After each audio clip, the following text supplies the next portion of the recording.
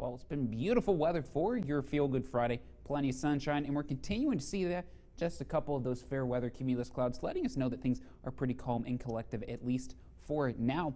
But that sunshine helped lead to warm temperatures today. 81 degrees was our high here in Wheeling at the Wheeling, Ohio County Airport. So just sitting a couple degrees above our average of 77 degrees. And even our low tonight going to be sitting at 62. That as well is just going to be sitting just a little bit above normal for our evening tonight. But for now, 80 degrees under mostly sunny skies, but those dew points sitting in the upper 50s. So things feeling just slightly sticky, but overall pretty comfortable. So if you're heading out for any high school football tonight, won't really notice the humidity as much. So if you're just sitting, won't really notice it. But if you're up and around moving a little bit, you might things feel just slightly sticky. Tonight, 62 degrees. Things starting out clear, but then as we move towards midnight, we're going to start to see things cloud over a little bit, and it's going to continue like that for our day tomorrow. So starting out partly cloudy, 8 a.m. Could see some sunshine for those morning hours, but then by the time we get to the afternoon, you can see mostly cloudy skies start to roll in. So by dinner time, by sunset, completely overcast skies with the possibility for a couple showers, mainly between 10 p.m. and midnight. So tomorrow, temperature sitting right around our normal 78 degrees here in Wheeling.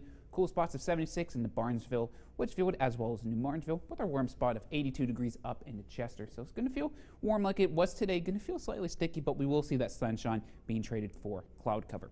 Things are going to continue to change. 75, some AM showers for your day on Sunday. Going to see some drizzle for the afternoon hours, but then by the time we get to the evening, going to see a couple thunderstorms roll through the area. And then Monday, things cooling down even more. 73 degrees with some scattered showers and thunderstorms on and off throughout the day. Once again, best chance to see those showers and thunderstorms will be Sunday evening into Monday. So it's going to be on and off throughout your Sunday and on and off throughout your day Monday. But then that precip chance drops. So by Tuesday, going to see that chance really drop. It's going to be partly cloudy for your day on Tuesday, but we could see a couple isolated showers for the early morning hours, even late morning hours, mainly for I-70 and north. But then things are going to continue to clear on out as we move into the middle and the end of next week. So rain's going to help keep temperatures under control. 78 degrees tomorrow, but then those temperatures dropping down. So by Tuesday, seeing our high temperatures getting into the low 70s. But once we see the rain move on out and we see the sunshine coming back in, we're going to see those temperatures back on the rise. 78 Thursday and then into the lower 80s by the time we make it to the end of next week